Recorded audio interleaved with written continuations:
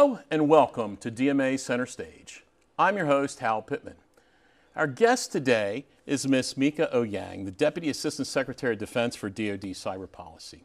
Besides leading DoD cyberspace policy and strategy, she works to provide guidance and oversight for DoD cyberspace activities, as well as managing DoD cyber relationships.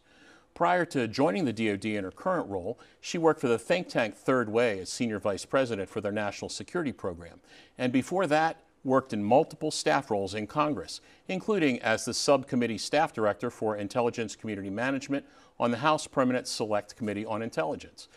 Welcome, Mieke. Thank you for joining us today on Center Stage. We've got a meaty topic to get into today, and that's cybersecurity policy. Thanks for being here. Thanks so much for having me. Okay, so first off, you're a lawyer by trade. Yeah. How did you get into cybersecurity? Yeah, so my background was really in Congress and national security. As you noted, I had served in a bunch of different roles and committees. And so in one of those roles on the Intelligence Committee, we experienced in the U.S. government a major cyber breach. Some folks might recall that, known as Buckshot Yankee. And I was responsible for handling the committee's response to that. So that was one of the first major breaches for the country, and it was one of my first experiences dealing with cybersecurity, and have been involved with it ever since, but really focused on it when I was at Third Way. And as we were thinking about national security and what needed to be addressed for the nation, after all these years of focusing on counterterrorism, we realized the other way that malicious actors outside the United States could do harm to the average American was through cyber. And most people experience cyber as cyber crime. And so we spent a lot of time trying to unpack that and trying to figure out what can the government do to try and limit the harm to Americans that comes through the cyber domain. Yeah. So, you know, not a day goes by when you don't read of some kind of cyber intrusion in the news. To the point that you noted, it may be cyber crime where companies are held hostage, held for ransom. It may be some kind of malware or attack, you know, and of course, we hear all of the discussion about our peer competitors, China, Russia, Iran, who, you know, might tend to do us harm in the cyber field. Talk to us a little bit about DoD's role in the cyber world. Where are we, and are we doing enough right now? Yeah, that's a really big question, Hal. Just we do a lot in the department. It's a lot to unpack, as they say. So let me just sort of start with the threat environment, right? As you say, we've got a lot of adversaries out there who try to push their goals through the cyber domain. And some of them are trying to make money and steal things from Americans. Sometimes they're trying to steal intellectual property from Americans. Sometimes they're trying to commit espionage. But what we've seen recently is the real possibility that people can disrupt life through the cyber domain. Yes. And we've always worried about that from the department, from the perspective of how could an adversary use that capability in a wartime context. So we've really been focused on that for the department. When you think about the department's missions in cyberspace, there are really three. One is protect and defend the DoD, right? How do we protect our systems that we own? How do we prepare to fight and win the nation's wars? How do we bring cyber aspects to that fight? How do we protect against adversaries' attempts to use cyber against our forces? And the third is defend the nation. And that's the one that's been sort of least understood.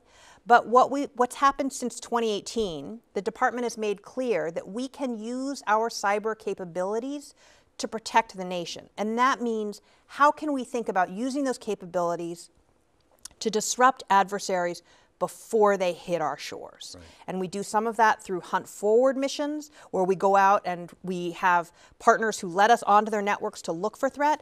And there are other ways that we can try and disrupt the adversary, and we can also look for the clues that they're about to attack us to try and be able to disrupt them. So there's a lot that we do there. So it's a very complex mission. It is. A lot of people involved with it across the department and across the rest of government. Are we ready for the threat? So we, as the United States, are probably more ready for this threat than most other countries. But you could never say we're completely ready. Right? This is a domain that's very hard to see what the adversary is doing. There's a lot of obfuscation and hiding their hand. There are a lot of different ways that the adversary can come at us. Technology is very complex. We can't shut down every avenue. So there is a real risk of surprise. But as a nation, or as a department, we are more focused on this than I think many others. The challenge really is, how do we react if the event occurs? And this is where resilience comes in. If we act like we're taken by surprise, if we're not prepared for it, if we haven't thought through in advance what could happen, then we're not prepared to be resilient. And our panic can make the situation worse. So it's really important that we develop a resilience mindset and plan in advance for the kinds of disruptions that we know could happen. So, talking about the kinds of disruptions, one of the things that we've seen reported in the news, rumors around cyber engagement in the current Russia-Ukraine situation, right? Yeah. What does that say about the future of this space, and what should we expect to see? This is actually a really important conflict for us to understand as a department, because it's the first time we're really seeing a cyber-capable adversary bring those capabilities to bear in the context of a conventional fight. And so there is a lot here that we need to learn and unpack. And part of the challenge for us as a department is some of the information that we need to understand is not in the government's hands. It's with the Ukrainians and what TTPs they have had that have been most effective. It's with the private sector and what they have done to defend Ukraine's infrastructure, because it's not just against their military systems, against all their systems. And then, as with anything, some of that information that we need is in the hands of the adversary. What was their planning? What were their challenges? But we really need to unpack this challenge. But one of the things that is clear in this is that cyber, as we thought about it before this conflict, is not exactly what it is. I think many people thought that cyber in a conflict was going to be like the end of the movie Fight Club, where all the lights go out across the country. That's not exactly what's happening here. It's something different, but that's not to say that it's not just as consequential. We just need to understand it better. So you mentioned how industry has a role. Are we working close enough with industry in the department to address this challenge? We can always do better. This is one of the challenges we have. The adversary knows for the department that our authorities are limited to outside the United States. When it comes to inside the United States, that's a blind spot for us. So we really need the help of the private sector to help us understand what that threat is. And we work very closely with our colleagues at FBI and DHS, who do have authorities and responsibilities inside the United States, to try and understand that. But this is a place where we really need the private sector's help. And our colleagues at NSA, our colleagues at CISA, they are working very hard at this every day. So let's talk about China a little bit. Absolutely. If you watch television news, you read the newspapers, you understand that China has a significant cyber force, cyber capability. We have to assume that it's aimed at China's peer competitors around the world, which would probably include us. So should we be putting the same sorts of resources from a government perspective into our cyber efforts and trying to control the battle space, if you will? So this is a real challenge with China, because they have a population overmatch on us, so that we will never, I think, be really able to go force on force. But we have many other tools at our disposal across the U.S. government to help us leverage, to even out this battle. And this is really what integrated deterrence is about. It's about bringing all tools together. But one of the challenges we see with China, it's not just the capability of their cyber forces. It's their ability, through the technology they export, to shape the global technology ecosystem that tilts the playing field in their favor, with all the kinds of surveillance mechanisms and things like that that are inherent in their technology.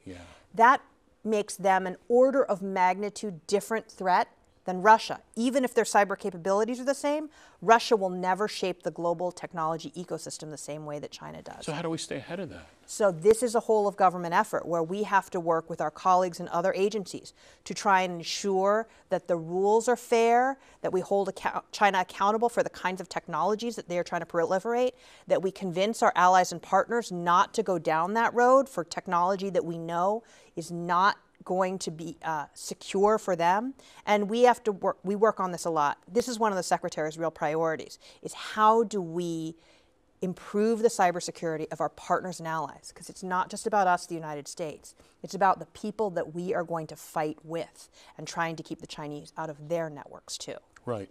What is the Chinese intent and the dominance that we see? What does that have to what future can we look to with regards to the internet and the average person's use of the internet? Yeah, this is a really big philosophical difference between the United States and China. China, has a very authoritarian approach to its own population. Yes. Pervasive surveillance, cameras everywhere, control of the message and what they can see, hear, say. We in the United States believe in freedom. We believe in people's ability to hold their governments accountable, to say what they want to say, in the people's right to get the information they need for their lives, to be able to communicate with the rest of the world freely. China's outward expression of that internal repression is the thing that poses a threat to our vision of freedom and an open internet. And that is one of the things that American and Western internet technologies carry with them, that access to information, that ability to connect without government interference. This is what we're really fighting for when we think about the coming challenge between the United States and China going forward. So what does that future digital environment look like? This is a real question. This is the contest for the rest of the world. We hope that it is one that that carries with it the values that we have, that fosters innovation, that allows people access to information, that improves people's ability to hold their governments accountable and to express themselves and be creative.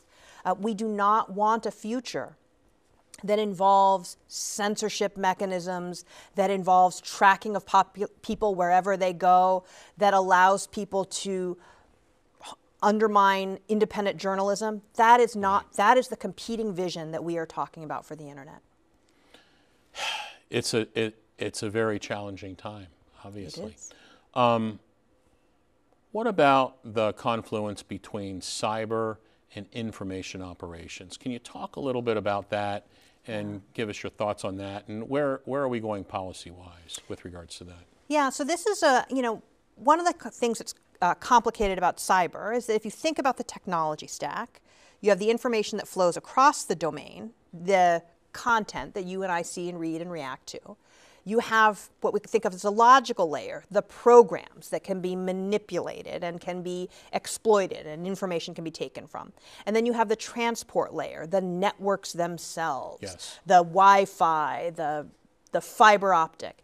And as we think about the ways in which the adversary can disrupt us, they could disrupt us across any part of that layer. So what we worry about is someone coming through the cyber domain. We saw this in certain areas, coming through the cyber domain to take or shape or release information to undermine people's confidence in their government, to try and put false information out there. The linkage between cyber and information ops is very clear, but then we also worry about the potential for disruption in that transportation layer. And we're seeing that in the Russia-Ukraine context. We saw that with Russia trying to use the cyber layer to disrupt the transport layer when we think about the Viasat disruption, right? How do we think about the ways in which they're trying to cut off access to communication, which is ultimately about cutting off that communications and information layer. Yeah. So these things all depend on each other. We think of them as a stack, but they're very much interdependent.